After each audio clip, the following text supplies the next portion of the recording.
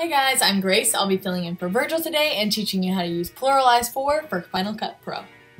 So when you pull it up, it's going to look like this, and you're just going to want to pull up the media that you want to sync together on the same page so you can just drag and drop it over.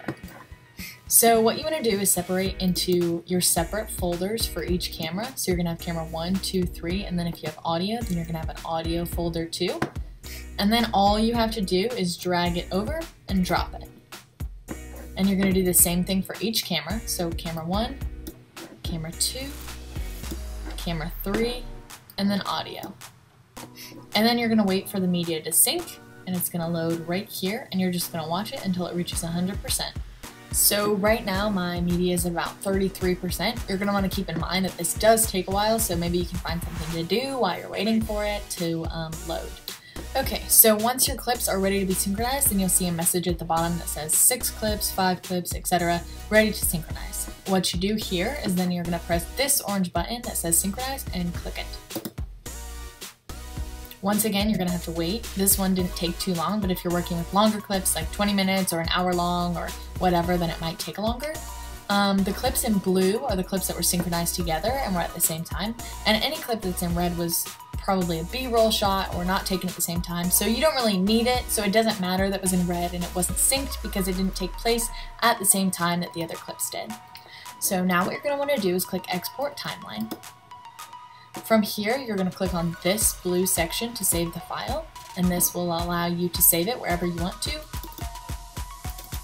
So I'm going to save it in the place where the rest of the clips are,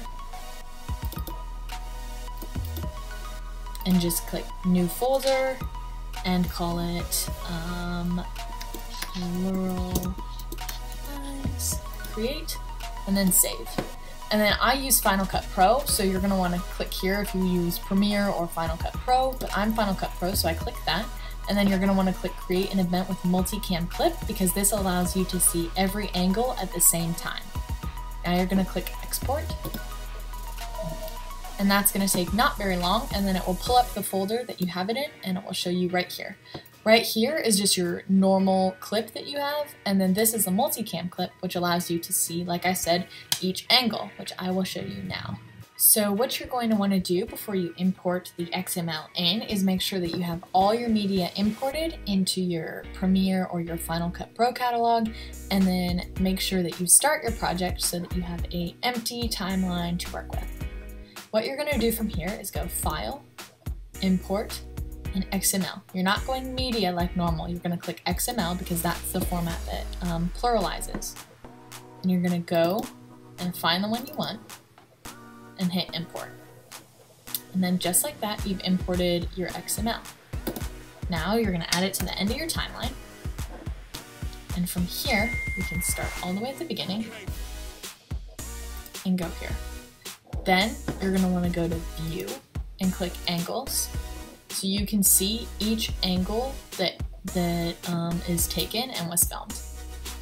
So these 3 buttons are super important. The green means audio only, the blue means visual only, and the yellow means audio and visual. So what you're going to want to do is find the clip that has the best audio. For me, because we used a microphone, it's going to be this clip. And I'm going to leave the audio on here the whole time and not touch it. So then I want to use the blue tool for the rest of the time to cut in and out of angles. So let's say I want to start with this angle, then I start there, and you're going to play and go on for a little bit. And then when I get to here, if I want to go to this angle, then I'll click on this one. Then you're going to let it play for however long. And all you have to do is click in and out whenever you want to change the angle. This is useful because you can easily see all 3 angles that you're shooting at, but you have to remember that every time that you switch angles, it's blading your area, so you're going to want to make sure that you know you want to switch angles, otherwise you're going to have to undo a lot. So that is how to use PluralEyes and how to import it into Final Cut Pro. Thank you for watching, and like and subscribe down below.